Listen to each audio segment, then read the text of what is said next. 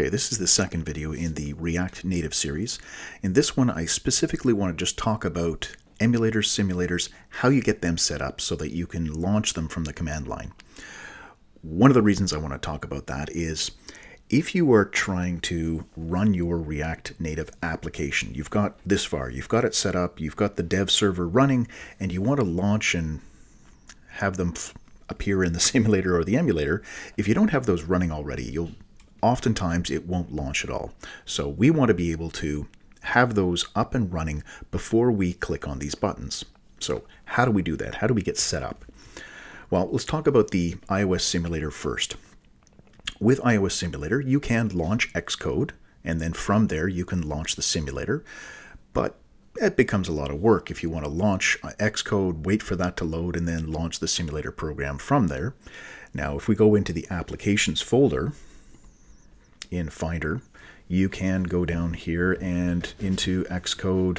Where's Xcode? Down here. There it is. And if you show package contents, you will be able to drill down through here and find the simulator program inside this. But again, I don't want to have to drill down through here to find the simulator so I can launch it. I want to be able to, from the terminal, from the command line, launch the simulator. So best way to do this is actually something that comes with Cordova and PhoneGap. They do web development for mobile apps as well. So they have a great program called iOS Sim. We want to install this globally. So we can either do the npm install-g, so npm install it globally, iOS Sim. That's the first way to do this. That will give you access to the iOS Sim program from the terminal, from anywhere in the terminal. Or alternatively, we can use yarn. So yarn global add iOS Sim. Now I've already done this. I have it installed. Once you have this installed, that means you can run it from the command line. Now, when you run the program, iOS Sim, we're going to say iOS Sim start and then the name of one of the devices that are installed. I don't know the names, maybe offhand, what all the devices that I've got installed with Xcode, so I want to, instead of saying start, I'm going to run the command show device types. By doing this, it's going to look at the system, it's going to talk to Xcode and say, hey, you know what do you have installed? So here is a list of all of the different simulators that I have set up, all the different images for the different simulators. I can now take any one of these from this list and I can run them. I can launch them with iOS Sim. So iOS-sim start, that's the command. And then inside the quotation marks, I just pick one of these. So let's launch iPhone 5 with iOS 9.3.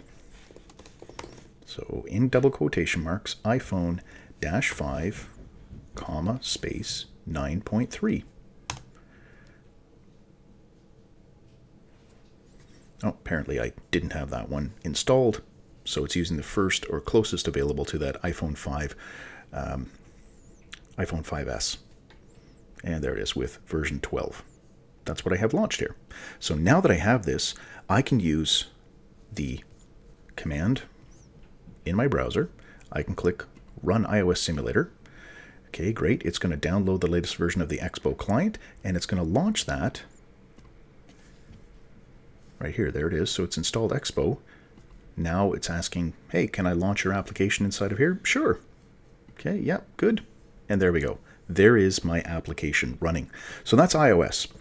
We need to have iOS Sim installed, and then you can do iOS-sim list device types. That will give you the list, and then you can say iOS Sim start, and then give the name of the one that you want. If you don't have the one installed, then it'll give you the closest that it can. So iPhone 5S is the one that I got. All right, so that's iPhone taken care of. Now for Android.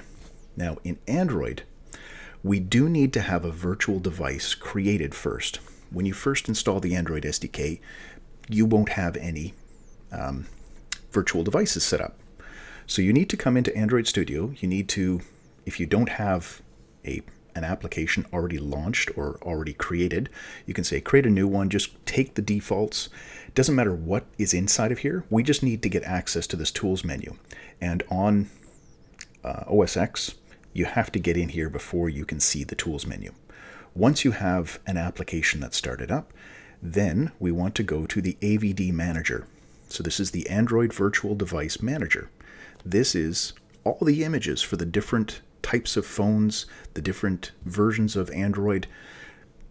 So if I jump into Avd Manager, here it is. I have created one previously that I called Sheldon. You can call it anything you want. You can give it a name that's very meaningful. I like to keep these short because I launch them from the command line and I don't want to type a really long name. So this is just the one that I created. If I wanted to create another one, if you haven't created one yet, that'll be your only option when this window pops up. It'll give you the choice to create one. I'm going to click Create here. You can see I've got a list of a whole bunch of potential devices. So let's take the Nexus 6P. So I'm going to take that phone, but you can do TVs, tablets, whatever you like. So the Nexus 6P, that's the hardware profile that I want. I click Next.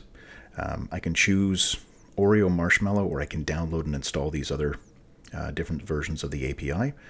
Let's take Marshmallow. So let's say I've got Android 6 installed on this device or in this emulator. And right here, this is the name. So I've got one called Sheldon. Let's create one called Howard. So I've got Nexus P, Marshmallow. It's going to be called Howard. This is the default orientation that I'm going to launch. And I will finish. There we go. So now I have two. One called Howard, one called Sheldon. Now that I have these, I'm done. I can close this. I don't need this, and I don't need Android Studio open either. So I can quit Android Studio. I no longer need that to be open. Now that I have them, I will be able to come in here and say emulator. As long as you've got the Android SDK set up, -avd, AVD, got to be able to spell, and then the name. Do you want to launch the one called Sheldon? Do you want to launch the one called Howard? Well, let's launch the one that we just created. So here it is, launching. This will go through its spiel. This will prepare the whole thing.